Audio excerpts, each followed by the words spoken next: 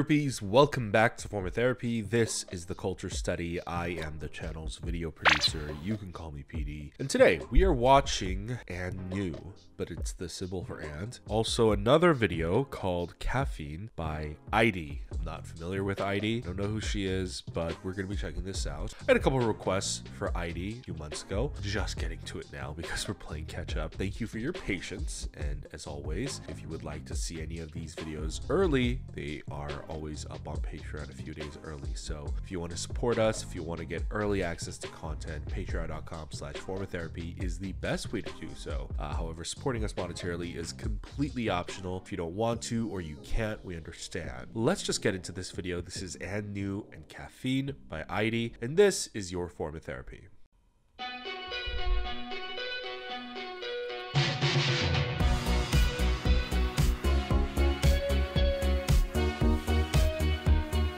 I mean, I'm already a sucker for like that nostalgic sound.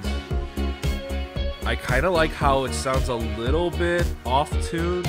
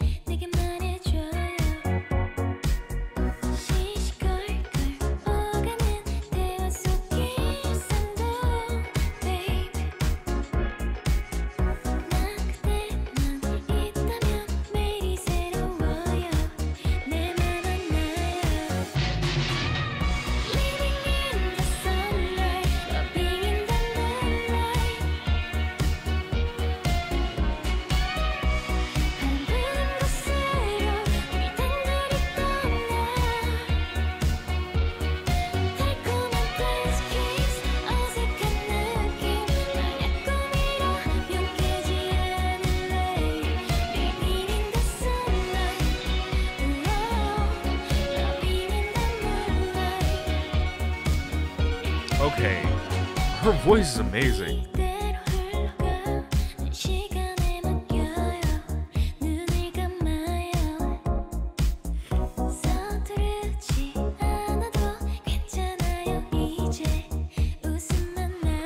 Her voice is amazing, and her visual appeal is also very interesting because she kind of comes off very much like an actress.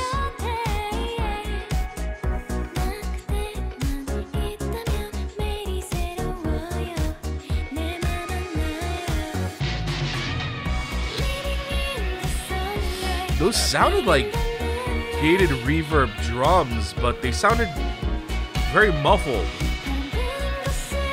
Like a lot of this song, the instrumental sounds very muffled and like a little bit underproduced. Like not in like a bad way, but kind of like in an intentional way where it feels a lot more nostalgic, where it feels a little bit like not just an 80s or a 90s inspired sound, but like it was almost like it was actually produced from that time.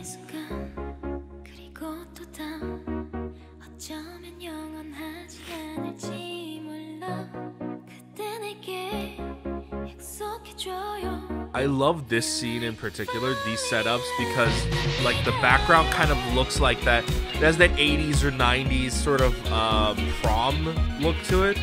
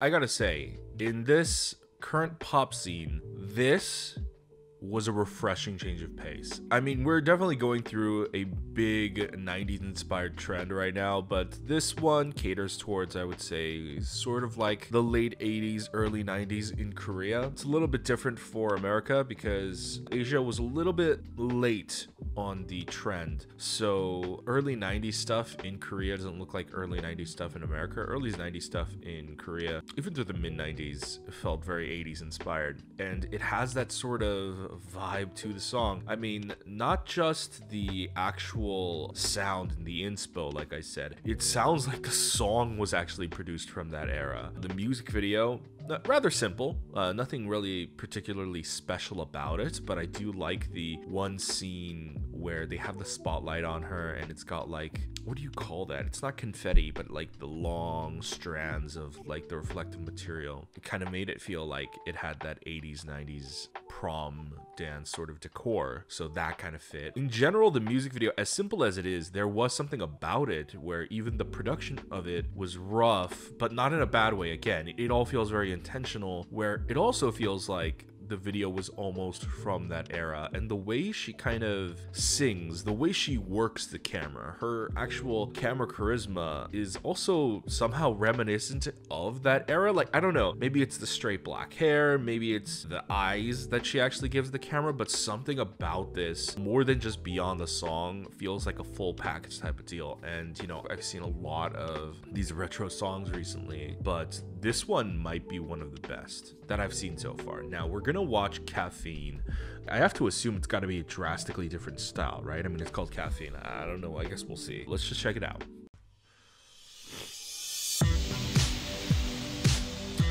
Never mind. It's not. It's the exact same style.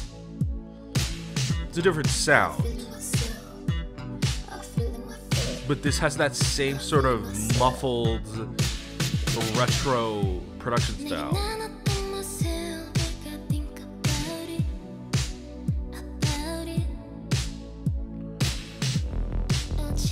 This one is definitely a little bit more heavy on like the 80s synthwave vibe. Sounds a little less muffled. Production sounds a lot more clear. You can hear the drums a lot better.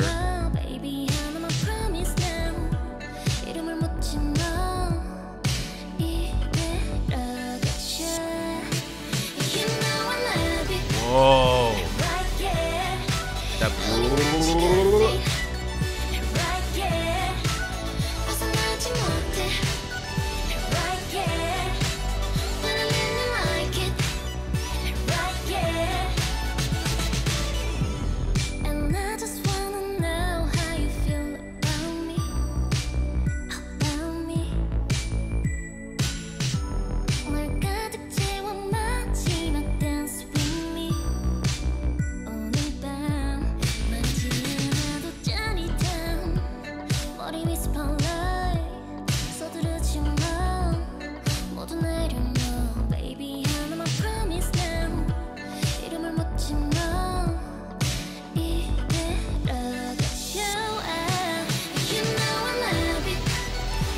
that transition into the chorus is really, really cool.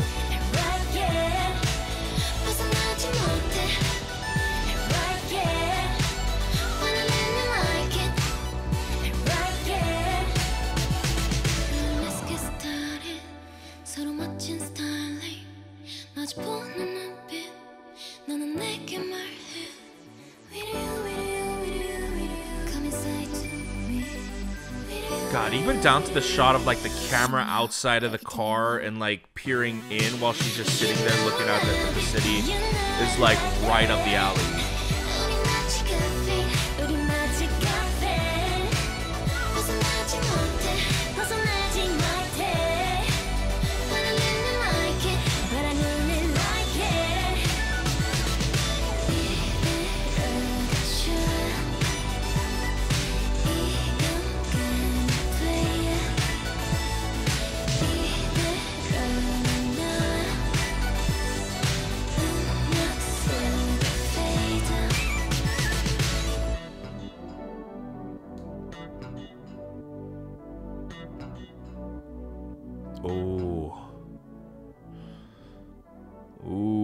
cool closeout.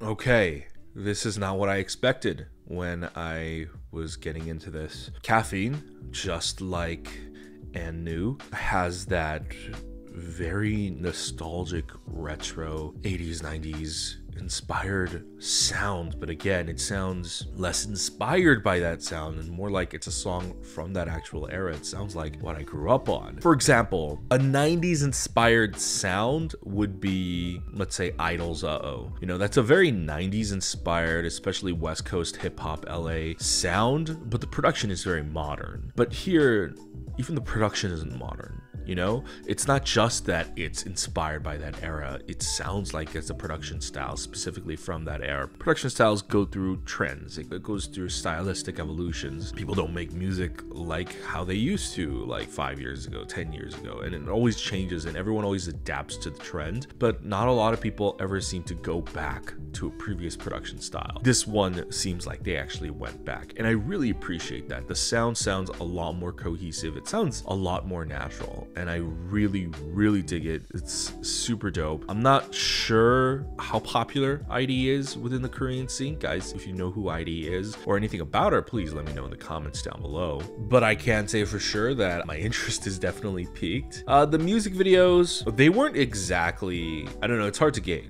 because they weren't exactly the best produced music videos because there were some things I would have done differently or changed. But if I think about it, I'm like, but was that intentional? Some of the bad lighting and some of the aesthetic choices in this music video that I didn't agree with, am I looking at it through a modern lens? Did they choose certain purposeful aesthetic choices because they were also trying to emulate the music video of that era? Because, you know, filmmaking wasn't perfect back then and it was like less high quality than it is now. One thing I also did appreciate is actually, especially during the Caffeine music video, one of the default things a lot of people do is like make the video like 90%, 80%, make it look like VCR inspired. And that's fine and all. It happens a lot. But I like that it was very minimally used in this music video. It was still used, but felt a lot more controlled. Felt like they only sprinkled it in here and there. And the angles were kind of voyeuristic, so it had sort of like very cool, edgy, kind of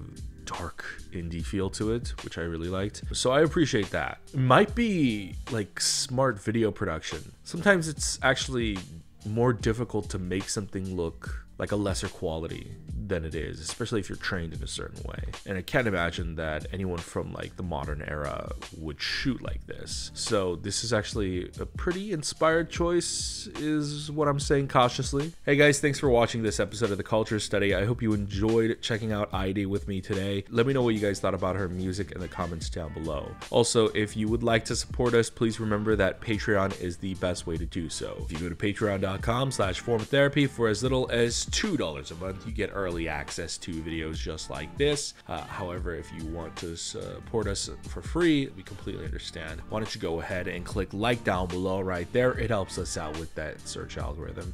Leave a comment while you're there as well. Also, if you're new, go ahead and click subscribe, be notified when we upload a new video, and go ahead and check out our playlist of other videos over here.